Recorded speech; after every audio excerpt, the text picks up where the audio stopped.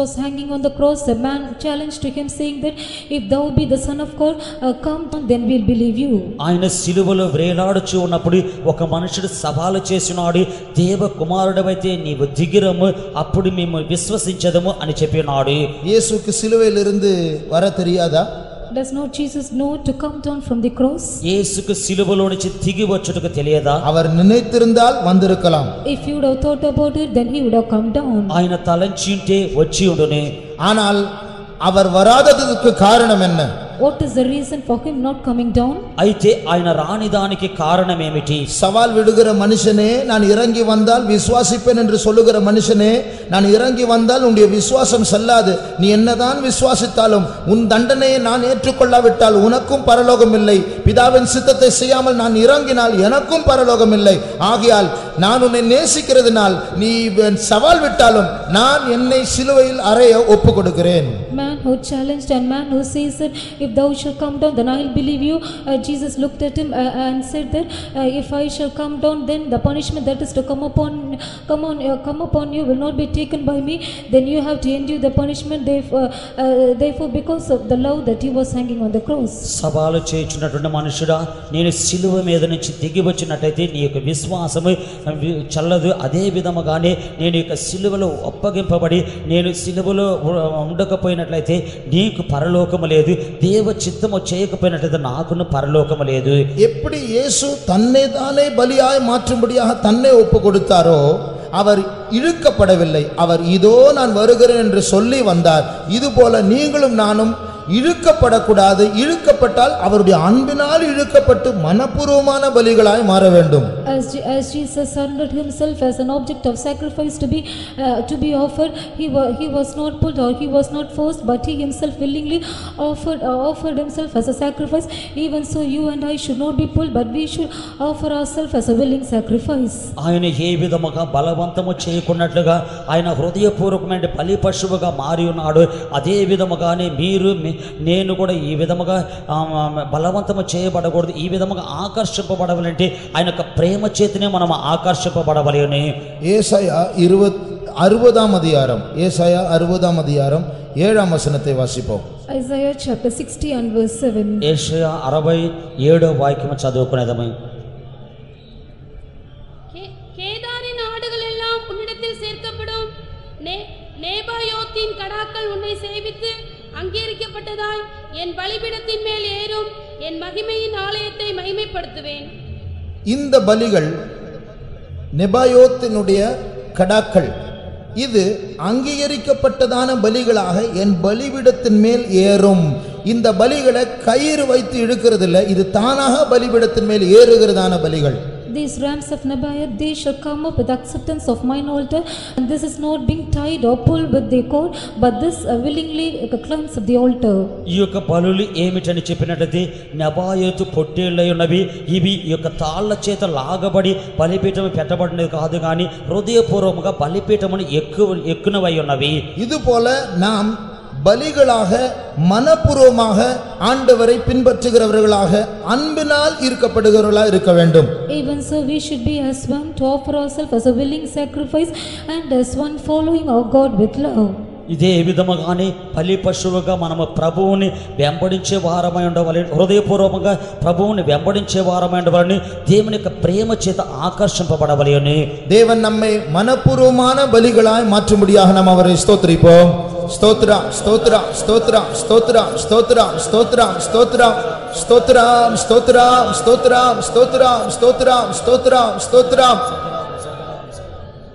நாம் இந்த கொம்பிலிருந்து படிக்க வேண்டிய இரண்டாவது காரியம், second thing that we have to learn from this horn, మనం ఈ యొక్క కొమ్ములో నుంచి చదవవలసిన రెండవ కార్యము, இந்த கொம்புகள் தேவனுடைய இரக்கத்தை காண்பிக்கிறது. These horns reveal the mercy of God. ఈ యొక్క కొమ్ములు దేవుని యొక్క కనికరమును చూపుచున్నవి.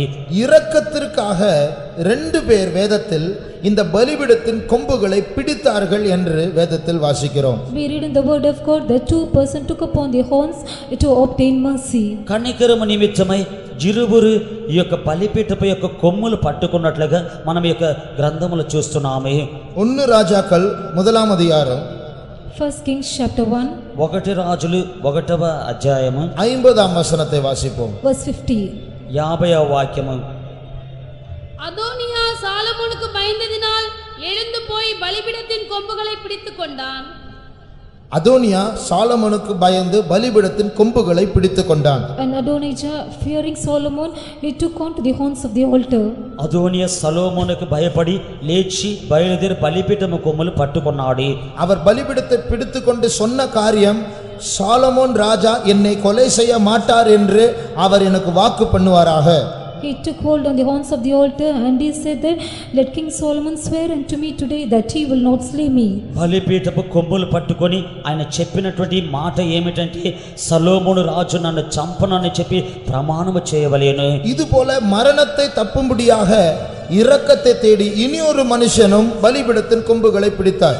Even so another man, he caught hold of the horns of the altar to escape death. ఇదే విధముగానే కనికరముని వెదకి ఇంకొక మనుషుడు కూడా బలిపీఠపు కొమ్ములని వెదకి ఉన్నాడు.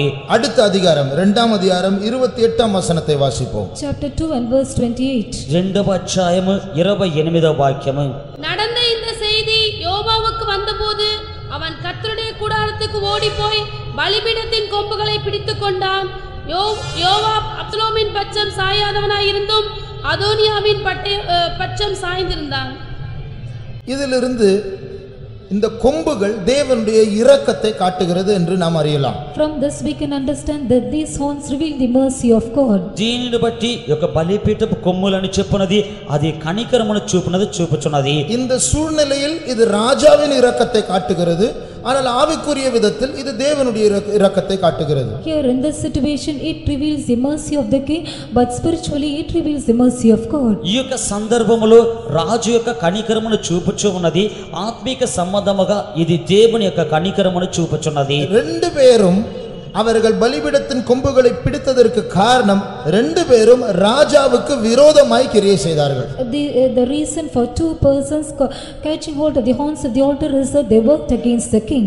ఇరువురు యొక్క బలిపీఠం యొక్క కొమ్ములు పట్టుకుంటే కారణం ఏమిటంటే ఇరువురు కూడా రాజుకి విరోధముగా క్రియ చేస్తున్నారు. రెండు பேரும் சாலமோனுடைய சொந்தக்காரர், நெருங்கிய சொந்தக்காரர். These two are close relatives of King Solomon. ఇద్దరును కూడా సొలొమోను యొక్క బంధువులు. ஆனால் ஒருவனுக்கு அந்த ராஜாவினுடைய இரக்கம் கிடைத்தது, ஒருவனுக்கு இரக்கம் கிடைக்கவில்லை. But one obtained the mercy of the king, but the other did not receive the mercy of the king. ఒకనికి రాజు యొక్క కనికరము దొరికినది, ఇంకొకనికి రాజు యొక్క కనికరము దొరకలేదు. இதிலிருந்து நாம் அறிய வேண்டிய காரியம், இரக்கம் தேவனுடைய சுபாவமாய் இருந்தாலும், அவர் இரக்க குணமுள்ளவராய் இருந்தாலும், இரக்கம் ஒரு கேரண்டி அல்ல, அது நிச்சயமாய் கிடைக்கும் என்று சொல்ல முடியாது. From this we have to understand one thing, that though mercy is a character of God and though it is one among the traits of God, mercy is not a guarantee to everyone. దేవుడు కనికరము కలిగిన వాడైనప్పటికీ కూడా ఆయన యొక్క స్వభావము కనికరము కలిగినది అయినప్పటికీ కూడా ఈ యొక్క కనికరమైనది అది నిశ్చయమైనది కాదు, అది దొరికినదని చెప్పలేము. அவர் தாறுமாறாய் ஜனங்களை அழிக்கிற தேவன் அல்ல. He is not a God who destroys people. ఆయన తారుమారుగా జనులు కొట్టువాడు కాదు. அவர் நியாயமுள்ளவர். He is a just God. ఆయన న్యాయము కలిగిన వాడు. ஆனால் அவர் இரக்கமுள்ளவர் என்று சொல்லி நாம் விளையாடக்கூடாது. Saying that he is merciful and merciful, we should not play with him. ఆయన కనికరము కలిగిన వాడని చెప్పి మనము ఆటలాడరాదు. இரக்கம் என்று சொல்லுவது அது நிபந்தனைக்குட்பட்ட ஒரு காரியம். To say mercy, that is within the condition. కనికరం అని చెప్పునది అది నిబంధనకు చెందినది. அதோனியா பலிபீடத்தின் கொம்புகளை பிடிக்கும் போது அவனுக்கு இரக்கம் கிடைத்தது, ஆனால் அந்த இரக்கமும் நிபந்தனைக்குட்பட்ட இரக்கம் தான். When Adonijah took hold of the horns of the altar, he obtained mercy, and even that mercy was with a condition. Adonijah బలిపీఠపు కొమ్ములు పట్టుకున్నప్పుడు అతనికి కనికరము దొరికినది, ఆ యొక్క కనికరమైనది నిబంధనతో కూడా చెందినదై ఉన్నది. 1ஆம் அதிகாரம் 52 53 வாசிப்போம். First Kings chapter 1 and verses 52 and 53. 1వ అధ్యాయము 52 53 వాక్యములు చదువుకునేదమే. அப்பொழுது சாலமோன் அவன் யோக்கியன் என்று விளங்க நடந்து கொண்டால் அவன் தலைமயிரில் ஒன்றும் தரையிலே விழப்போகிறதில்லை. அவனிடத்தில் பொல்லாப்பு காணப்படுமேயானால் அவன் சாக வேண்டும் என்றான். அவனை பலிபீடத்திலிருந்து கொண்டு வர ராஜாவாகிய சாலமோன் ஆட்களை அனுப்பினான். அவன் வந்து ராஜாவாகிய சாலமோனை வணங்கினான். சாலமோன் அவனை பார்த்து உன் வீட்டிற்கு போ என்றான். உன் வீட்டுக்கு போ என்றான். அவனுக்கு இரக்கம் கிடைத்தது. He obtained mercy. నీ ఇంటికి పొమ్మని చెప్పినారు అదే విధముగానే అతని కనికరము దొరికినది. ஆனால் நீ யோகியமாய் நடந்தால் ஒரு தலைமயிரும் விழாது, ஆனால் நீ பொல்லாப்பை செய்தால் நீ சாவாய். If you shall walk worthy, there shall not an hair of you fall, but if you shall do wickedness, then you shall surely die. యోగ్యునిగా నీవు అగపరుచుకునేట్లా తల వెంట్రుకలు ఒకటైన క్రింద పడదు, నీ యందు దౌష్ట్యము కలిగినట్లయితే చనిపోయేదవి. இங்கே இரக்கம் உண்டு, ஆனால் அது நிபந்தனைக்குட்பட்ட இரக்கம். Here he obtained mercy, but that was within the condition. ఇక్కడ కనికరం ఉన్నది, అయినప్పటికీ కూడా అది నిబంధనతో కూడా చెందినదై ఉన్నది. ஆகையால் இரக்கம், தேவனுடைய இரக்கம் என்று சொல்லும்போது, கிருபை என்று சொல்லும்போது நாம் எப்படி வேண்டுமென்றாலும் வாழ்ந்து விடலாம் என்கிறதான ஒரு அனுமதி அல்ல. To say about the mercy or about the grace of God, it doesn't mean that we can live however we wish or will. దేవుని యొక్క కనికరం అని చెప్పినట్లయితే, లేక దేవుని యొక్క కృప అని చెప్పినట్లయితే మనం ఏ విధముగానైనా కూడా జీవించవచ్చును అని చెప్పునది కాదు. அதே அடுத்த சூழலில் யோவாபு தாவீதுடைய சேனையில் அதிபதியாய் இருந்தவர் 2 கொலையை செய்தார். In the same situation, when we consider Job, he was the captain of the host of David and he committed 2 murders. అదే విధ పరిస్థితిలో ఉన్నటువంటి సైన్యాధిపతి అయినటువంటి యోవాబు 2 హత్యలు చేసినాడు. ஒரு கொலையை பற்றி போன வாரம் நாம் கவனித்தோம். We studied about the first murder last week. ఒక హత్యను గురించి పోయిన వారం మనం చూసినాము. ஒரு மனுஷனை கூப்பிட்டு அவர் ஒரு ரகசியத்தை பேச வேண்டும் என்று சொல்லி அவர் இடத்தில் சென்று அவரை குத்தி கொலை செய்தான். He called for a man and he revealed that he wanted to speak a secret to him, and thus he killed that man.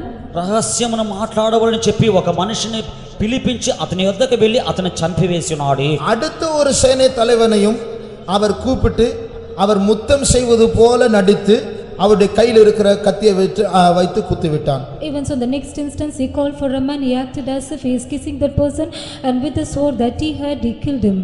ఇంకొక సైన్యాధిపతిని కూడా పిలిచి అతనికి ముద్దు పెట్టిన రీతిగా అతడు నటించి అతన్ని కూడా కత్తితో చంపివేసినాడు. இப்பொழுது தாவீது வயதாகும் போது சாகிறதான நிலைமை வரும்போது இவருடைய மகன் அதோனியா, தாவீதினுடைய மகன் அதோனியா நான் தான் ராஜாவாய் மாற வேண்டும் என்று சொல்லி ஒரு சிறு கூட்டத்தை பிரித்தெடுத்து அவர்கள் தானாக பிளான் போட்டு கொண்டிருக்கும் போது இந்த யோவாப் அவரோடு போய் சேருகிறார்.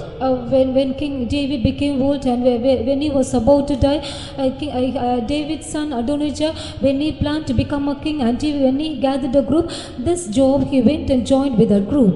దావీదు వృద్ధాప్యుడైన తరువాత అదోనియా నేనే రాజునని చెప్పి తన్ను తాను హెచ్చించుకొని అతడు ఒక గుంపు వారిని తీసుకొని వెళ్ళి ఉన్నప్పుడు వారితో కూడా ఈ యొక్క యోవాబు చేరి ఉన్నాడు. దావీదు ఇதை அறிந்தபோது உடனடியாக அவர் சாலமோனை ராஜாவாக்கி விட்டார். When David came to know about this, immediately he made Solomon as king. దావీదుకి ఈ యొక్క సంగతి తెలిసిన వెంటనే సొలొమోను రాజుగా నియమించినాడు. ఇదే భయంది యోవాబు పోయి బలిపీఠத்தின் கொம்புகளை பிடிக்கிறார். Fearing this Job, he went and caught hold of the horns of the altar. దీనికి భయపడి యోవాబు వెళ్ళి బలిపీఠం యొక్క కొమ్ములు పట్టుకొని ఉన్నాడు. ஆனால் சாலமோன் சொன்னார் அவரை வெட்டி போடு. But Solomon said, slew him. అయితే సొలొమోను చెప్పినాడు అతన్ని చంపివేయుడి. என் தகப்பனுடைய அதிபதி என் தகப்பனுக்கு கீழே அடங்கி இருக்க வேண்டிய ஆள் என்னுடைய தகப்பனுடைய அனுமதி இல்லாமலேயே 2 கொலை செய்தானே, அப்பொழுது இவர் பிழைக்க கூடாது, இவரை கொலை செய்ய வேண்டும். He is the captain of the host of my father and he has to be in subjection to my father, but without the knowledge of my father he has committed 2 murders, therefore he should be killed. నా యొక్క తండ్రి కింద ఉన్నటువంటి అధిపతి అయి ఉండి నా యొక్క తండ్రికి తెలియకుండా 2 హత్యలు చేస్తున్నాడే, అందువలన ఇతన్ని చంపివేయము. இப்பொழுது என்னுடைய தகப்பனுக்கு விரோதமா திட்டங்களுக்கு விரோதமா கிரியை செய்கிறவர்களோடு கூட சேர்ந்து விட்டார். Now he has joined along with the group who are working contrary to the plan of my father. ఇప్పుడైతే నా యొక్క తండ్రి యొక్క సంకల్పములకు విరోధముగా ఉన్న వారి గుంపు వారితో కూడా చేరి ఉన్నాడు. ஆகையால் இப்பொழுது சாலமோனால் அனுப்பப்பட்ட ஒரு மனுஷன் அந்த பலிபீடத்தின் கொம்பண்டை நின்று கொண்டிருந்ததான யோவாவை பார்த்து நீ வெளியே வா என்று அழைக்கிறார். Therefore the man who was sent by King Solomon, he went near Job who was taking hold of the horns of the altar and asked him to come out. అందువలన సొలొమోను చేత పంపింపబడినటువంటి మనుషుడు వచ్చి ఇప్పుడు బలిపీఠం యొద్ద నుంచి నీవు బయటికి రమ్మని చెప్పాడు. நான் வர மாட்டேன் என்று கொம்பையே பிடித்துக் கொண்டிருந்தார். Job said that he would not come and he was holding on to the altar. నేను రానని చెప్పి ఆ యొక్క కొమ్ము పట్టుకొని ఉన్నాడు. அந்த மனுஷன் அப்பொழுது உள்ளே சென்று அவரை கொன்று விட்டு வந்து விட்டார். Then that man he went inside and slew him and came. ఆ మనుషుడు లోపలికి వెళ్ళి చంపి వచ్చున్నాడు. அவருக்கு இரக்கம் கிடைக்கவில்லை. He did not receive mercy. అతనికి కనికరము దొరకలేదు. இரக்கத்திற்காய் கேட்டாலும் இரக்கம் கிடைக்கவில்லை. Though he asked for mercy, he did not receive it. కనికరము నిమిత్తమై వేడుకున్నప్పటికీ కూడా కనికరము దొరకలేదు. ஆண்டவர் கிருபை உள்ளவர்தான், இது கிருபையின் காலம்தான், அவர் மன்னிக்கிறவர்தான், அவர் அன்புள்ளவர்தான். ஆனால் எல்லாவற்றுக்கும் ஒரு அளவு உண்டு, நிபந்தனைகள் உண்டு. God is gracious and even this is a period of grace. He is merciful, his love is a forgiving God, but there is a limit for everything. అయితే ఇది దేవుడి కృప కలిగిన వాడు, ఇది కృపాకాలమైనది, ఆయన క్షమించేవాడైనాడు.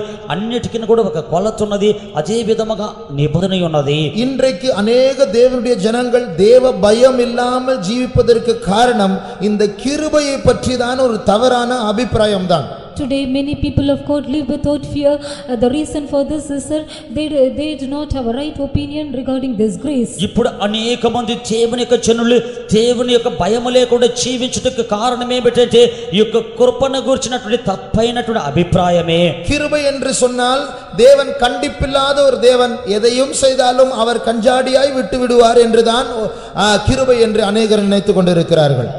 To say about grace, many do think that our God is a God who is not strict and he just brings at everything they think about grace like this. కృప అని చెప్పినట్లయితే ఈ యొక్క ప్రభువు ఖచ్చితంగా కలిగినటువంటి దేవుడు కాదు, అందువల్ల ఏదైనా చేయవచ్చును అని చెప్పి అనేక మంది అనుకుంటున్నారు. ஆண்டவர் சாலமோனை நோக்கி உன் வீட்டுக்கு போ என்று அதோனியா இடத்தில் சொன்னார், இரக்கம் கிடைத்தது. ஆனால் நீ சாகும் வரைக்கும் நீர் யோகியமான ஒரு மனுஷனாய் இருக்க வேண்டும், இல்லை என்றால் உன்னை நோக்கி சாவு வரும். Looking at Adonijah, King Solomon said, you can go to thine house, but you have to walk worthy until your death, otherwise then you shall die. అదోనియాను చూసి సొలొమోను నీవు ఇంటికి వెళ్ళమని చెప్పి ఉన్నాడు, అయినప్పటికీ కూడా నీవు చనిపోవంత వరకు కూడా యోగ్యముగా ఉండవలెను, లేకపోతే నీకు చావు వచ్చునని చెప్పి ఉన్నాడు. ஒரு நிமிடம் நம் கண்களை மூடுவோம். For one moment let us close our eyes. ఒక నిమిషం మనం కన్నులు మూసుకునేదము. ஆண்டவர் இரக்கம் உள்ளவர் தான். It is true that our God is merciful. ప్రభువు కనికరము కలిగిన వాడే. ஆனால் சில நேரங்களில் அவருடைய இரக்கத்தை நாம் தவறாய் பாவித்து தேவ பயம் இல்லாத ஒரு வாழ்க்கையை செய்கிறோம். In some situation we have misused the mercy of God and we do a life without fear of God. కొన్ని సందర్భములో మనము ఆ యొక్క కృపను తప్పుగా ఎంచుకొని భయము లేనటువంటి జీవితము చేయుచున్నాము. எனக்கு தேவ பயம் குறைவாக இருக்கிறது, எனக்கு இன்னும் தேவ பயம் வேண்டும் என்று எத்தனை பேர் சொல்லுகிறோம்? How many of us say that I do fall lack in the fear of God and I want the fear of God? నాకు దేవుని యొక్క భయము తక్కువగా ఉన్నది, నాకు దేవుని యొక్క భయము కావాలని చెప్పి ఎంతమంది కోరుచున్నాము. ஒரு அறிக்கையின் சின்னமாக உண்மையை ஒத்துக்கொள்ளுகிறவர்கள் கரங்களை உயர்த்துவோம். As a sign of confession, those who accept it truly can put up their hands. ఒప్పుకోలువలే ఆ యొక్క చిహ్నముగా ఒప్పుకున్న వారందరూ చేతులెత్తండి. எனக்கும் இன்னும் தேவ பயம் தேவையா இருக்கிறது. Even I need the fear of God more. నాకు దేవుని యొక్క భయము అవసరమైనది. ஆண்டவர் அந்த பயத்தை நமக்கு தருவாராக. May the Lord give us that fear. ప్రభు ఆ యొక్క భయమును మనకి ఇచ్చును గాక. அந்த பயத்தினால் உண்டாகும் ஜாக்கிரதையை நமக்கு தருவாராக. May the Lord give us that vigilance that is out of fear. ఆ భయముకు తగినటువంటి జాగ్రత్తను మనకు ఇచ్చును గాక. அவர் கிருபை உள்ளவராய் இருந்தாலும் அவர் பட்சிக்கிற அக்கினியாய் இருக்கிறார், அந்த நினைவை அவர் தருவாராக. Though he is a gracious God, let him give us that thought that he is a consuming fire. ఆయన కృపగల వాడై ఉన్నప్పటికీ కూడా భక్షించు అగ్నివలే ఉన్నాడని చెప్పి మనము ప్రకటన ఇచ్చును గాక. தேவ பயத்தோடு கூட பரிசுத்தத்தை பூர்ணப்படுத்தும்படியாக அவர் உதவி செய்வாராக. May the Lord help us to perfect holiness with the fear of God. దేవుని యొక్క భయముతో కూడా పరిశుద్ధతలో పరిపూర్ణ చెందుటకు ఆయన సహాయం చేయును గాక. அவருடைய இரக்கத்தினால் அந்த தேவ பயத்தை அவர் நமக்கு கட்டளையிடும்படியாக அவரை ஸ்தோத்திரிப்போம். ஸ்தோத்திர ஸ்தோத்திர ஸ்தோத்திர ஸ்தோத்திர ஸ்தோத்திர ஸ்தோத்திர ஸ்தோத்திர ஸ்தோத்திர ஸ்தோத்திர ஸ்தோத்திர ஸ்தோத்திர ஸ்தோத்திர ஸ்தோத்திர ஸ்தோத்திரம் ஸ்தோத்திரம் ஸ்தோத்திரம் ஸ்தோத்திரம். மூடவதுగా இந்த கொம்புகள் பலியிலிருந்து புறப்படுகிறதான வல்லமையை காட்டுகிறது. Thirdly, these horns reveal the power that proceeds out of the sacrifice. ఈ యొక్క కొమ్ములు బలిలో నుంచి బయలుదేరేటువంటి శక్తిని చూపుచున్నవి. எங்கே பலி இருக்கிறதோ அங்கே வல்லமையும் இருக்கிறது. Where there is a sacrifice, there is power. ఎక్కడైతే బలి ఉన్నదో అక్కడ శక్తి ఉన్నది. யாத்திராகமம் 27ஆம் அதிகாரம் 2ஆம் வசனத்தை வாசிப்போம். Exodus chapter 27 and verse 2. నిర్గమకాండము 27వ అధ్యాయం 2వ వాక్యము చదువుకునేదము. அதின் 4 மூலைகளிலும் 4 கொம்புகளை உண்டாக்குவாயாக. அதன் கொம்புகள் அதனோடே ஏகமாய் இருக்க வேண்டும். அதை வெங்கல தகட்டால் மூட வேண்டும். அதனுடைய கொம்புகள் அதனோடு கூட ஏகமாய் இருக்க வேண்டும். His horns shall be of the same. దాని కొమ్ములు దానితో ఏకాండముగా ఉండవలెను. அதனுடைய அர்த்தம் என்ன? What is the meaning for this? దాని యొక్క అర్థం ఏమిటి? இந்த கொம்புகளை கார்பெண்டர் தனியா எடுத்து செஞ்சு ஆணி வச்சு வைக்க கூடாது, கம் வச்சு ஒட்ட கூடாது. அது ஒரே பீஸாக அந்த பலிபீடத்திலிருந்து புறப்பட வேண்டும். That horn should not be separately made, and it should not be made to stick with the comma or with the nail, but it should be made along with the should be of one piece with the altar. It should be as one piece with the altar. ఈ యొక్క కొమ్ములని చెప్పున్నది ప్రత్యేకముగా చేసి ఆ యొక్క బలిపీఠం మనకి మేకులు పెట్టి కొట్టకూడదు, లేకపోతే బంక చేత అతికింపబడకూడదు, దానికి ఏకముగా రావాలి అని. ஆகையால் இந்த கொம்புகள் பலியிலிருந்து புறப்படுகிறதான வல்லமையை காட்டுகிறது. Therefore these horns reveals the power that proceed out of the sacrifice. అందువలన ఈ యొక్క కొమ్ములు ఈ యొక్క బలిలో నుంచి బయలుదేరిన శక్తిని చూపుచున్నది. இந்த பலியிலிருந்து புறப்படுகிற வல்லமையில் ரெண்டு விதமான பலிகளிலும் அந்த வல்லமைகள் உண்டு. There are two kinds of power that proceeds out of the sacrifice. ఈ యొక్క బలిలో నుంచి బయలుదేరిన శక్తికి రెండు విధమైన కార్యములు ఉన్నవి. முதலாவது இயேசுவின் பலியிலிருந்து புறப்படுகிற வல்லமை. Firstly, the power that proceeds from the sacrifice of Jesus. మొదటగా యేసు యొక్క బలి మూలముగా బలిలో నుంచి బయలుదేరే శక్తి. இயேசு மரித்ததான அன்றைக்கு ஒரு பெரிய வல்லமை உருவானது. The day Jesus died, a great power was formed. యేసు మరణించినటువంటి ఆ యొక్క దినము గొప్ప శక్తి కలిగి ఉన్నది. அந்த நாளிலிருந்து இந்த நாள் வரைக்கும் அந்த வல்லமை கிரியை செய்து கொண்டே இருக்கிறது. From that day onwards till today, that power is still working. ఆ యొక్క దినము నుంచి ఈ యొక్క దినము వరకు కూడా ఆ యొక్క శక్తి క్రియ చేయుచు ఉన్నది. அந்த பலியின் வல்லமை இன்றைக்கு சுவிசேஷத்தின் மூலமாக வெளிப்பட்டு கொண்டு இருக்கிறது. That power of that sacrifice is being revealed through the gospel. ఆ బలికి చెందిన శక్తి అయినది ఇప్పుడు సువార్త మూలముగా అది బయలుపరచుచు ఉన్నది. கெட்டு போகிறவர்களுக்கோ சிலுவையின் பிரசங்கமானது அது பைத்தியமாக இருக்கிறது, அது விசுவாசிக்கிற நமக்கோ தேவ பலனாய் இருக்கிறது என்று வசனம் சொல்லுகிறது. The preaching of cross is foolishness to them that do not believe, but it is the power of God to us who believe. నశించు వారికి సిలువను గూర్చిన వార్త అది వెర్రితనముగా ఉన్నది, రక్షింపబడిన మనకు అది దేవుని యొక్క శక్తి అయి ఉన్నది అని చెప్పి వాక్యము చెప్పుచున్నది. வாசிங்களதே 1 கொரிந்தியர் 1ஆம் அதிகாரம் 18ஆம் வசனம். 1 Corinthians chapter 1 and verse 18. 1 కొరింథీయులు 1:18వ వాక్యము. சிலுவையை பற்றிய உபதேசம் கெட்டு போகிறவர்களுக்கு பைத்தியமாய் இருக்கிறது, ரட்சிக்கப்படுகிற நமக்கோ அது தேவ பலனாய் இருக்கிறது. ஆகையால் சிலுவையை பற்றிதான பிரசங்கம் தேவ பலனாய் இருக்கிறது. The preaching of the cross is the power of God. అందువలన సిలువను గూర్చినటువంటి వార్త దేవుని యొక్క బలమై ఉన్నది.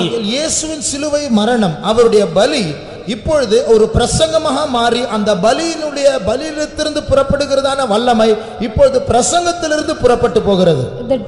The death of Jesus Christ on the cross, and now that power is being revealed through the preaching. దేవుని యొక్క బలి శక్తిగా మారి ఇప్పుడు ఆ యొక్క శక్తి అయినది ప్రసంగము మూలముగా బయలుదేరుచున్నది. இந்த நாட்களில் அநேக தேவனுடைய ஜனங்கள் விடுதலையை தேடி எங்கேயோ அதிசயம் அற்புதங்கள் நடந்தால் ஓடி போய் அதை தேடுகிறார்கள். ஆனால் வசனத்தில் ஒரு வல்லமை உண்டு என்று அறியாமல் இருக்கிறார்கள். In these days people seeking after deliverance, they go here and there for miracles and wonders, but they do not believe that there is power in the word of God. ఇప్పుడు ఉన్నటువంటి జనులందరూ కూడా ఆ యొక్క విడుదలని వెదుకలాడి ఎక్కడైనా అద్భుతములు సూచక్రియలు జరిగినట్లయితే అక్కడికి వెళ్ళిపోవచ్చున్నారు. ఈ యొక్క వాక్యములో శక్తి ఉన్నదని చెప్పి వారు తెలుసుకొనకుండా ఉన్నారు. தேவனுடைய வார்த்தையில் வல்லமை உண்டு. There is power in the word of God. దేవుని యొక్క వార్తలో శక్తి ఉన్నది. எங்கெல்லாம் இயேசு பிரசங்கிக்கப்படுகிறாரோ, எங்கெல்லாம் சிலுவை பிரசங்கிக்கப்படுகிறதோ அங்கே வல்லமை வெளிப்படுகிறது. Wherever Jesus Christ is preached and wherever cross is preached, there the power is revealed. ఎక్కడైతే యేసును ప్రసంగించుచు ఉన్నారో, ఎక్కడైతే సిలువను ప్రసంగింపబడుచున్నదో అక్కడ శక్తి ఉన్నది. அந்த வல்லமை மவுண்ட் கன்வென்ஷனில் வெளிப்பட போகிறது. That power is going to be revealed in Mount Convention. ఆ యొక్క శక్తి అనేది మౌంట్ కన్వెన్షన్ లో ప్రత్యక్షపడబోచున్నది. அந்த சென்ட் தாமஸ் மவுண்டில் தான் அவருடைய சீஷனாகிய தோமா மரித்தார். In St. Thomas Mount was his disciple Thomas died. ఆ యొక్క సెయింట్ థామస్ మౌంట్ లోనే ఆ యొక్క శిష్యుడైన తోమా మరణించున్నాడు. இன்றைக்கு கிறிஸ்துவ மார்க்கம் இந்த ஊரில் செழிப்படைவதற்கு காரணமே இப்படிப்பட்ட ஒரு பலிதான். The reason for Christianity to flourish in this place was that sacrifice. ఇప్పుడు క్రైస్తవ మార్గము ఈ యొక్క దేశంలో అభివృద్ధి చెందుటకు కారణమే ఇటువంటి బలి అయి ఉన్నది. ஆகையால் இயேசுவின் பலியிலிருந்து இன்றைக்கும் ஒரு வல்லமை புறப்பட்டு கொண்டிருக்கிறது. Therefore through the sacrifice of Jesus even today a power proceeds from it. యేసు యొక్క బలి నుండి ఈ దినము కూడా ఒక శక్తి బయలుదేరుచున్నది. இன்றைக்கு எத்தனையோ பேர் முந்தின காலத்தில் பூசாரிகளா இருந்தவர்கள், குறி சொல்லுகிறவர்களா இருந்தவர்கள், மந்திரவாதிகளா இருந்தவர்கள், ரவுடிகளா இருந்தவர்கள், ஜெயிலில் அடைக்கப்பட்டவர்கள், குடிப்பழக்கத்தில் அகப்பட்டவர்கள், துன்மார்க்கராய் இருந்தவர்கள், வேசிகளாய் இருந்தவர்கள் இப்பொழுது ஆண்டவரால் ரட்சிக்கப்பட்ட அவருடைய பிள்ளைகளா மாறி இருக்கிறது. அது எப்படி? Once who were sorcerers and magicians and drunkards, those who were bound by evil habits and other wicked natures, now they have become the people of God. And how is it? ఇప్పుడు పూజ చేయవారుని అదే విధముగానే సోద చెప్పువారుని ఇంకను జైల్లో వేయబడిన వారు, ఇంకను హత్య చేయబడిన వారు, నరహంతకులను, వ్యభిచారులు, వీరందరిని కూడా ఈ యొక్క క్రీస్తుని వెంబడించడం కారణం ఏమిటి? అది సిలువైన వల్లమైதான். That is the power of that cross. ఆ యొక్క సిలువ యొక్క శక్తి ఉన్నది. இந்த பிரசங்கமானது சாதாரண தத்துவமாக இருந்தால் இதனால் யாரும் திருந்த மாட்டார்கள். If the preaching is just a philosophy, then none will set themselves right. ఈ యొక్క ప్రసంగమైనది ఏదో ఒక తత్వముగా ఉన్నట్లయితే ఎవరిని కూడా మారు మనసు పొందరు. எனக்கு ஒரு சகோதரனை தெரியும். I know of a brother. నాకు ఒక సహోదరుడు తెలుసును. వాలిబనా இருக்கும்போது அவர் karate படிச்சார். When he was a youth, he learned karate. యవ్వనుడిగా ఉన్నప్పుడు ఆయన కరాతే చదివినాడు. நண்பர்களோடு சேர்ந்து அவர் போதைப் பொருட்களை எடுக்க ஆரம்பித்தார். Joining along with the friends, he took drugs. స్నేహితులతో కూడా చేరి ఆయన యొక్క బోధ మందుకి తీసుకున్నాడు. ஒரு ஐஸ்வர்ய குடும்பத்தில் பிறந்ததனால அந்த போதைப் பொருட்கள் அது விலை உயர்ந்த போதைப் பொருட்களா இருந்தது. Because he was from a rich family, he used costly drugs. జనవంత కుటుంబంలో ఉన్నాడు కనుక ఆ యొక్క మత్తు పదార్థములు విలువైనటువంటి మత్తు పదార్థములు ఉన్నవి. 2 கிராம் அந்த பொருள் 2 கிராம் 40,000 ரூபாய். 2 grams of that particular thing cost about 40,000 rupees. ఆ యొక్క మత్తు పదార్థం 2 గ్రాములు 40,000. இப்படியே வாரமாக 40,000 ரூபாய் செலவு பண்ணி அவருடைய காசெல்லாம் தீர்ந்து விட்டது. Every week he used to spend 40,000 of rupees and all his money was over. ఈ విధముగా వారమునకు 40,000 ఖర్చు పెట్టి అతని యొక్క ధనమంతా డబ్బులన్నీ కూడా ఖర్చు పెట్టి ఉన్నాడు. ஆகையால் எப்படியாவது அது பொருள் வேண்டும் என்று சொல்லி விற்கிறவரிடத்தில் தயவு செய்து கொடுங்கள் என்று கேட்டார். To obtain that particular thing, he went to the seller and he requested him to give that particular drug. ఏ విధముగానూ కూడా ఆ యొక్క పదార్థము కావాలని చెప్పి అమ్మేవారి వద్ద బ్రతిమాలి ఉన్నాడు. அவரிடத்தில் செல்லும் போது இவருக்கு கராத்தே தெரியும் என்று அறிந்தபோது எங்களிடத்தில் ஒரு கேங் உண்டு, இந்த கேங்கில் சேர்ந்து கொள்ளுங்கள், நாங்கள் இலவசமாக உங்களுடைய பொருளை கொடுக்கிறோம் என்று சொன்னார்கள். When he went to him, when he came to know that he has learned karate, he said that we do have a gang and if you will join along with us, then I'll give it freely. వారి వద్దకు వెళ్ళినప్పుడు ఈయనకు karate తెలుసని చెప్పి మాకు ఒక గుంపు వారు ఉన్నారు, ఆ యొక్క గుంపులో చేరినట్లయితే నీకు ఇచ్చేదమని చెప్పినారు. ஆகையால் ஒரு கொலைக்கார கும்பலோடு அவரும் சேர்ந்து விட்டார். Along with that murder group he also joined. అందువలన రత్తి చేయి గుంపు అతడు కూడా చేరి ఉన్నాడు. அவர் சொன்ன காரியம் என்னுடைய கண்ணினால் குறைந்தபட்சம் 100 கொலையை நான் கண்டிருக்கிறேன். The thing that he said that with his own eyes he has seen 100 of murders. అతడు చెప్పినటువంటి కార్యం ఏమిటంటే నేను 100 హత్యలు చేస్తున్నాను. బాంబేயில் அப்படிப்பட்ட ஒரு கும்பலோடு அவர் சேர்ந்து இப்படிப்பட்டதான காரியங்களை செய்து வந்தார். Along with the gang in Bombay, he was doing such things. బాంబేలో ఒక గుంపు వారితో కూడా చేరి ఇటువంటి కార్యములు చేస్తున్నాడు. ஒரு நாள் பாம்பேயில் தெஹு ரோட் என்கிறதான ஒரு ஃபெய்த்தும் வழியாக போய் கொண்டிருக்கும் போது அங்கு ஒரு ஜெபம் நடந்து கொண்டிருந்தது.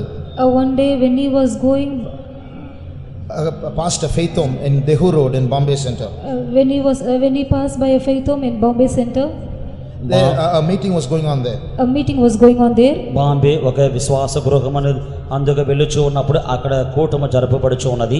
ஏதோ ஒரு சக்தி அவரை கடந்து போக விடாமல் அவரை உள்ளே இழுத்தது. உள்ளே வந்தார், அவர் ஜெபிக்க ஆரம்பித்தார்.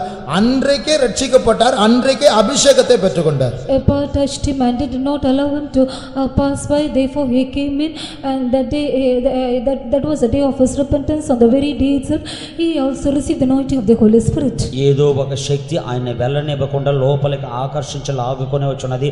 అప్పుడే ఆయన ప్రార్థించున్నాడు. ప్రార్థించిన తర్వాత ఆ దినమే అతడు ఆయన రక్షింపబడి ఉన్నాడు. இன்றைக்கு அதே பாம்பேயில் என்னை போல ஒரு ஊழியக்காரனாக இருக்கிறார். Today in that same Bombay he is as a servant of God like me. ఇప్పుడు ఆ బాంబేలోనే నా వలె ఒక సేవకుడుగా ఉన్నాడు.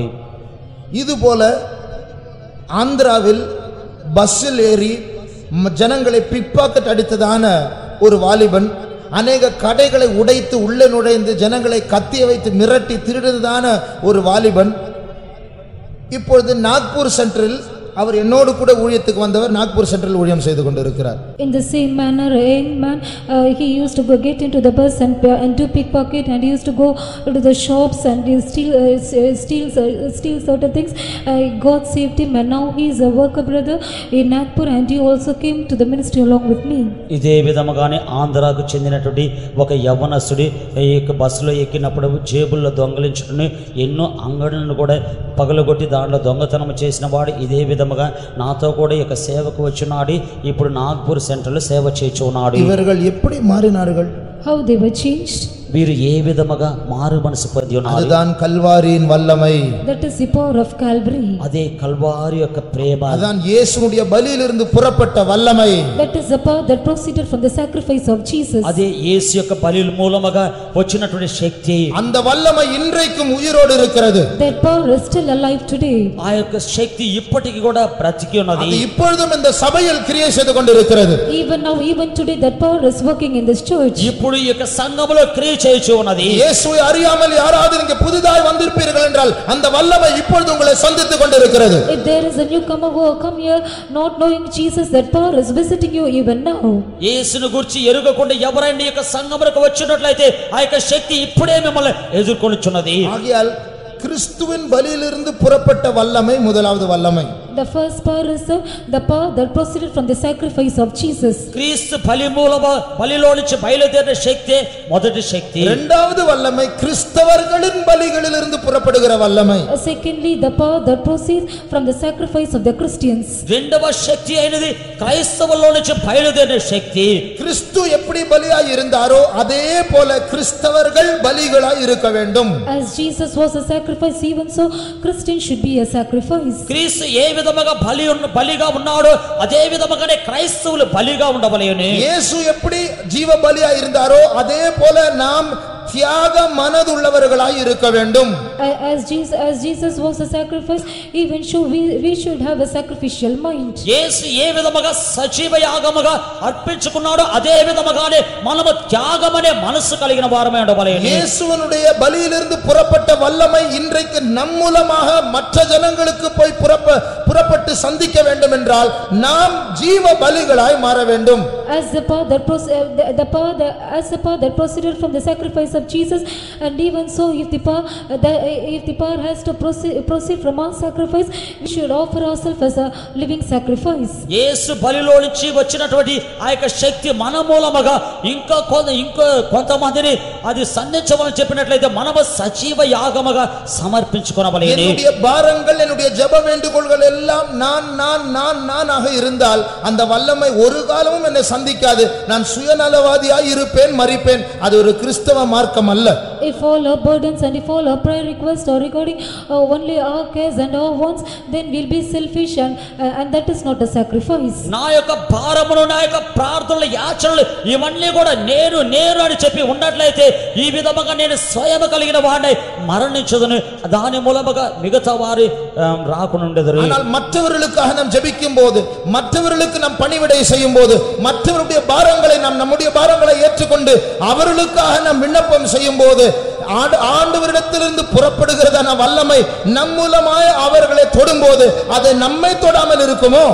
When we pray for others and when we sacrifice for others and when we serve others and when we pray with burden for others, the power that touched us from the sacrifice of him, will not that power touch others also? ఎదుటి వారి నిమిత్తమై మనం ప్రార్థించినప్పుడు, ఎదుటి వారి నిమిత్తమై మనం విజ్ఞాపన చేయనప్పుడు, ఎదుటి వారికి మనం పరిచర్య చేయనప్పుడు ఆయన యొక్క బలి మూలముగా వచ్చినటువంటి ఆ యొక్క శక్తి మన మూలముగా వారిని సంధించుచున్నట్లయితే ఆ యొక్క శక్తి మనల్ని సంధించదా? இன்னும் ஆண்டவருடைய ரட்சிப்பின் வல்லமை, ரட்சிக்கக்கூடிய வல்லமை ஏன் நமக்குள் கிரியை செய்யாமல் இருக்கிறது? Why still the power of salvation is not working through us? ఇంకా కూడా ఆయన యొక్క రక్షణ యొక్క శక్తి, ఆయన రక్షించే శక్తి మనకు ఎందు నిమిత్తమై క్రియ చేయకుండా ఉన్నది. நம்முடைய జీవితంలో இன்னும் எங்கேயோ ஒரு ஓரத்தில் சுயமும் சுயநலமும் கிரியை செய்து கொண்டிருக்கிறது. Still somewhere in some corner of our life selfishness is working in our life. ఇంకా మన యొక్క జీవితంలో ఏదో ఒక ప్రక్కన స్వయం క్రియ చేయుచు ఉన్నది. நாம் பலிகளாய் மாறினால் அங்கே வல்லமை காணப்படும். If we become a sacrifice, then power will be revealed. మనము బలిగా மாறினட்டைతే మనలో నుంచి శక్తి కనబడును. அவருடைய அளவற்ற வல்லமையை நாம் மட்டுப்படுத்தி கொண்டிருக்கிறோம். We are limiting his immeasurable power. ఆయన యొక్క అంతులేని శక్తి మనమే తగ్గించుచు ఉన్నాము. பரிசுத்த தோமா இஸ்ரவேல் தேசத்திலிருந்து புறப்பட்டு போய் புறப்பட்டு வந்து இந்தியாவுக்கு வந்து இங்க மரித்தாரே. Saint Thomas, he came out of the land of Israel and he came here and died here. పరిశుద్ధుడైన తోమా ఇశ్రాయేలు యొక్క దేశములో నుంచి బయలుదేరి ఇక్కడికి వచ్చి మరణించున్నాడు. அவர் ஒரு ஜீவ பலியா இருந்ததனால அந்த பலியினுடைய வல்லமை 2000 வருடங்களாய் இருந்தும் இன்றைக்கும் கிரியை செய்து கொண்டிருக்கிறது. Because he was a living sacrifice, though it has been 2000 years, it his power is working still now. ఆయన సజీవ యాగముగా సమర్పించుకున్నందువలన ఆ యొక్క బలి మూలముగా వచ్చినటువంటి శక్తి 2000 సంవత్సరములైన కూడా ఇంకను క్రియ చేయుచు ఉన్నది. పాపం తోమాకు ఒక పట్ట పేరు கிடைத்தது, సందేహ తోమా. Saint Thomas, he got a nickname that is Doubting Thomas. పాపం ఆ యొక్క తోమాకు ఒక చెడ్డ పేరు దొరికినది, అది సందేహించినటువంటి తోమా. அவர் ஒரு முறை தான் சந்தேகப்பட்டாரு, ஆனா அதுக்கு பேரே கொடுத்துட்டோம் సందేహ తోమా. Only once he doubted, but he got the name as Doubting Thomas. ఆయన ఒకసారి సందేహించున్నాడు, మనం అందుమూలము ఆయన సందేహించునని పేరే పెట్టి ఉన్నాము. యేసు எழும்பிட்டாரா, உயிரோடு எழும்பிட்டாரா? நான் நம்ப மாட்டேன். அவரை நான் கண்ணால பார்த்து அவருடைய கையில ஆணி பாய்ச்சப்பட்டதான கையில் அந்த ஓட்டையில் நான் என் கையில் போட்டால் விழாவினால் குத்தப்பட்டதான அவருடைய ஈட்டினால் குத்தப்பட்ட அவருடைய விழாவில் நான் கையை போடுற வரைக்கும் நான் நம்ப மாட்டேன் என்று அவர் சொன்னார். He said that was Jesus alive, and he said that he will not believe it, and he said that until I put my finger in the print of his nails, and until I put my finger in his sides, I will not believe it. యేసు లేచున్నాడా నేను నమ్మను. ఆయన చేతులు మేకులు కొట్టినప్పుడు ఆ యొక్క గాయములు నా యొక్క వ్రేలు ఉంచినప్పుడు అదే విధముగానే ఆయన యొక్క ప్రక్కలో ఈటెతో పొడుచున్నారే, ఆ యొక్క గాయములు నా యొక్క చేయి ఉంచితే కానీ నేను నమ్మను అని చెప్పినాడు. సందేహపట్టదు ఉண்மைதான். ఆండవరే కేటా తోమావే ఏం సందేహపట్టాయి? It is true that he doubted. Even Jesus looked at him and said that, Thomas, why do you doubt? సందేహపడినది నిజమే, ప్రభువే చెప్పుచున్నాడు, తోమా ఎందు నిమిత్తము సందేహపడుచున్నావని. ஆனால் ஆண்டவரை பார்த்து தொட்ட பிறகு என் தேவனாகிய கர்த்தரே என்று அவர் சொன்னதை நாம் மறந்துவிடக் கூடாது. But after touching him and anointing him, we should not forget him saying that, my Lord, my God. తర్వాత అతడు తాకి చూసిన తర్వాత నా దేవుడా నా ప్రభువా అని చెప్పిన మరిచిపోరాది. அவர் அதன் பிறகு சந்தேகப்படாமல் இந்தியாவுக்கு வந்து அவருடைய ரத்தத்தை இந்த தரையில் சிந்தினதை நாம் மறந்துவிடக் கூடாது. After the not doubting, he coming to India and shedding his blood, we should not forget this. తర్వాత ఆయన సందేహపక ఇండియాకు వచ్చి ఇక్కడ ఆయన రక్తము కార్చినది మనము మరిచిపోరాదు. கோதுமை மணியானது நிலத்தில் விழுந்து சாகும்போது அது கோதுமை மணிகளை பிறப்பிக்கும். இயேசு மரித்தார், சீஷர்கள் பிறந்தார்கள், சீஷர்கள் மரித்தார்கள். நாம் இப்பொழுது பிறந்திருக்கிறோம். நாம் அந்த தாய் கோதுமை மணியை போல இருக்கிறோமா, இல்லை என்றால் சுயநலவாதிகளை போல இருக்கிறோமா? When the grain of wheat falls into the ground, it dies forth and gives forth wheat. Even so Jesus, he came to this world and he died, and he also gave forth to the disciples, and now we are being here, and are we dying, and are we like that mother wheat? గోధుమ గింజ నేలను పడి చచ్చినట్లయితే అది అనేకమైనటువంటి గోధుమలను మొలపించును. అదే విధముగానే యేసు మరణించినాడు. ఆయన యొక్క మరణము మూలముగా శిష్యులు లేచినారు, పుట్టినారు. అదే విధముగా శిష్యులు మరణించే మూలముగా మనము ఇక్కడికి వచ్చినాము. ఇప్పుడు మనము అదే విధముగా తల్లి గోధుమ గింజ వలె మనం ఉన్నామా, లేక స్వార్థపరులుగా ఉన్నామా? கண்களை மூடுவோம். Let us close our eyes. కన్నులు మూసుకునేదమే. கர்த்தர் நம்மை கோதுமை மணிகளாய் மாற்றும்படியாக அவர் நம்மை இங்கே கொண்டு வந்திருக்கிறார். God has brought us here in order to make us as a grain of wheat. మనల గోధుమ గింజగా మార్చు నిమిత్తమే ప్రభువు ఇక్కడికి తీసుకొని వచ్చున్నాడు. ఎప్పుడో நாம் கெட்டு விட்டோம். But in some way we are in this state. ఏ విధముగాను మనము చెడిపోయాము. ஆனால் ஆண்டவர் நம்மை மறுபடியும் உயிர்ப்பிக்க வல்லவராக இருக்கிறார். But God is able to revive us again. ఏ విధముగా కూడా యేసు ప్రభువు మరలా ఉజ్జీవపరచుటకు శక్తిమంతుడైన நாம் எல்லாரும் ஒரு காரியத்தை செய்வோம். Let us all make a thing. మనమందరం ఒక కార్యము చేసేదము. இந்த பலிபீடத்தின் கொம்புகளை போய் பிடிப்போமாக. Let us catch hold of the horns of the altar. ఆ యొక్క బలిపీఠం యొక్క కొమ్ములను పట్టుకునేదము. யாரும் நம்மை கட்டி போட வேண்டாம். Let none of us cast us aside. ఎవరిని కూడా మనల్ని కట్టివేయరాదు. வாலிபர்களே, கட்டாயத்தினால் வந்திருக்கிறீர்களா? Oh youths, have you come because of force? యవ్వనస్తులారా, బలవత్తపరచబడి వచ్చునారా? அந்த கட்டாயத்தின் கயிறை எடுத்து போவ மனப்பூர்வமாய் போய் பலிபீடத்தின் கொம்புகளை பிடிப்போமாக. Let us take away the cords of compulsion, but willingly let us go and take hold of the horns of the altar. బలవంతమని చెప్పి ఆ యొక్క తాడును తీసివేసి హృదయపూర్వకముగా బలిపీఠం యొక్క కొమ్ములు పట్టుకునేదవి. அவருடைய இரக்கத்திற்காய் கெஞ்சுவோம். Let us plead for his mercies. ఆయన కనికరము నిమిత్తమై బ్రతిమాలుకొనేదము. ஆண்டவரே, எங்களுடைய முற்பிதாக்கள் உமக்கேற்ற பிள்ளைகளாக இந்த சுவிசேஷம் பரவக்கூடியதான ஜீவ பலிகளாக இருந்தார்கள். நாங்களோ உம்முடைய சுவிசேஷத்தின் வல்லமை மட்டுப்படுத்தி உம்முடைய மார்க்கத்திற்கு தடைகளாக மாறிவிட்டோம். Lord, our forefathers, they were willing and they were as one serving for the progressing of your gospel, but we are not like this, but we are limiting your gospel. ప్రభువా, మా యొక్క పితరులైతే మనబలమైన మాకు సువార్త ప్రకటింపబడి నిమిత్తమై సజీవ యాగముగా సమర్పించుకుంటూ ఉన్నారు. మేమైతే దానికి అడ్డుగా కనబడుచున్నాము. ஆண்டவர் நம்மத்தில் இருக்கிறார். முதலாவது பலியாய் இருந்ததான அவர் நம்மத்தில் இருக்கிறார். நாம் பலிபீடத்தின் கொம்புகளை போய் பிடிப்போமாக. இன்றைக்கு நமக்கு ஆண்டவருடைய இரக்கம் தான் வேண்டும். இரக்க குணம் உள்ளவர், கிருபையின் ஊற்றாய் இருக்கிறதான அவர் நம்மத்தில் இருக்கிறார். உண்மையான உள்ளத்தோடு தாங்களை தாழ்த்தி யார் யாரெல்லாம் அந்த பலிபீடத்தின் கொம்புகளை போய் பிடித்து, ஆண்டவரே, நான் கட்டாயத்தினால் வர விரும்பவில்லை, நான் மனப்பூர்வமான பலியாக பலிபீடத்தின் மேல் ஏறி வருகிறேன் ஆண்டவரே, பயத்தினால் அல்ல, கட்டாயத்தினால் அல்ல, பெற்றோர் சொல்லுகிறதுனால் அல்ல, பெருமைக்காக அல்ல, நான் உம்மை நேசித்து ஒரு பலியாய் நான் மாறும்படியாக வருகிறேன் ஆண்டவரே. உம்முடைய மார்க்க பரவும்படியாக நான் ஒரு உதவியாய் இருக்கும்படியாக உம்முடைய கல்வாரியின் வல்லமை என் மூலமாய் புறப்பட்டு மற்றவர்களை சந்திக்க முடியாக நான் ஆண்டவரே என்னை ஒரு பலியாய் ஒப்படைக்கிறேன். ஒப்பு கொடுக்கிறவர்கள், பலிகளாய் மனப்பூர்வமாய் மாற விரும்புகிறவர்கள் எல்லாரும் கை தூக்குறதுனால தூக்க வேண்டாம், அதுவும் ஒரு கயிறு தான். நான் உற்சாகமாக 100க்கு 100 நானாகவே கையை உயர்த்துகிறேன். நான் ஒரு ஜீவ பலியாய் மாறி, ஒரு தியாகியாக மாறி, என்னுடைய குடும்பமோ என்னுடைய வேலையோ என்னுடைய லாபமோ இதென்று பாராமல் அவருடைய சித்தம் என்னமா இருக்கிறதோ, அது கஷ்டமா இருக்கட்டும், நஷ்டமா இருக்கட்டும், நிந்தையா இருக்கட்டும், அவமானமா இருக்கட்டும், காவலா இருக்கட்டும், அடியா இருக்கட்டும், அதை அந்த பாதையில் செல்ல நான் முன் வருகிறேன். ஏனென்றால் என் இயேசு என்னோடு கூட இருக்கிறார். நான் இயேசுடைய பிள்ளையாய் மாறினதிலிருந்து நான் அவருடைய மார்க்கம் பெருகும்படியாக நான் ஒரு கருவியாய் மாற வேண்டும் என்று எத்தனை பேர் விரும்புகிறீர்கள்?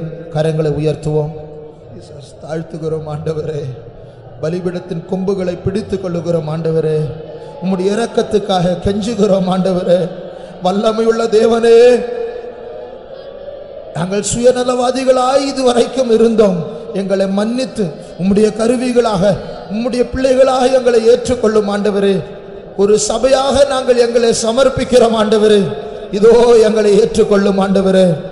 இந்த சரீரம் உம்முடையது, எங்களுடைய ஆத்மா உம்முடையது, எங்களுடைய குடும்பங்கள் உம்முடையது, எங்களுடைய வேலைகள் உம்முடையது, எங்களுடைய விருப்பங்கள் எல்லாம் உம்முடையது ஆண்டவரே. எங்களுடைய எதிர்காலம் எல்லாம் உம்முடையது. உம்முடைய சித்தம் மாத்திரம் நிறைவேறட்டும். எத்தனை பேர் ஆமென் சொல்லுகிறீர்கள்? அந்த ஆமெனுக்கு ஏற்றதான ஒரு கிருபை, அந்த ஆமெனுக்கு ஏற்றதான ஒரு பலன், அந்த ஆமெனுக்கு ஏற்றதான ஒரு அக்கினியை கர்த்தர் அனுப்பும்படியாக வந்து கொண்டு இருக்கிறார். கண்களை மூடுவோம் என்று சொன்ன உடனே நான் கண்களை மூடினேன். ஒரு அக்கினி எரிவதை நான் கண்டேன். அது இப்பொழுது சிலருடைய இருதயத்தில் பற்றி எரிய போகிறது. எங்கே பலி இருக்கிறதோ அங்கே அக்கினி இறங்க தயங்காது. ஏனென்றால் பரிசுத்த ஆவியானவர் பலிகளுக்காக காத்து கொண்டிருக்கிறார்.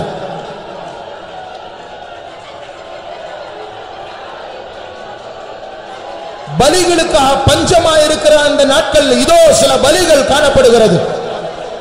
சிலுவையிலிருந்து புறப்படுகிற வல்லமை ஃப்ரீயாக தடையில்லாமல் உங்களுடைய உள்ளத்திலிருந்து புறப்பட்டு போகட்டும். நீங்கள் வாசம் செய்கிற அந்த தெருவை அது சந்திக்கட்டும். உங்களுடைய ரட்சிக்கப்படாத சொந்தக்காரரை அந்த வல்லமை சந்திக்கட்டும்.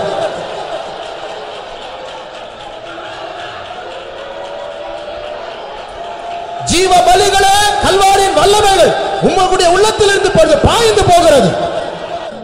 குயவனின் கையில் களிமண்ணை போல குருவே நீர் என்னை உருவாக்குமையா.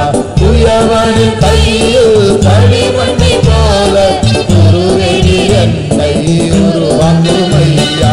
மாசற்ற மணவாட்டிய என்னை, மாசற்ற மணவாட்டிய என்னை காத்துக்கொள்ளும் கருணை குறையா, காத்துக்கொள்ளும்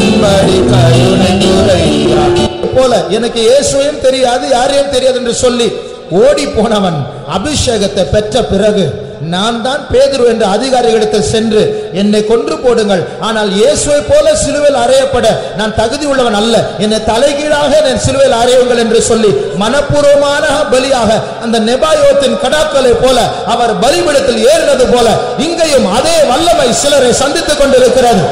சுயநலவாதிகளாக ஜீவித்த சிலரை கர்த்தர் தியாகிகளாக இரத்த சாட்சியின் மனதுடையவர்களாக கர்த்தர் மாற்றிக் கொண்டிருக்கிறார்.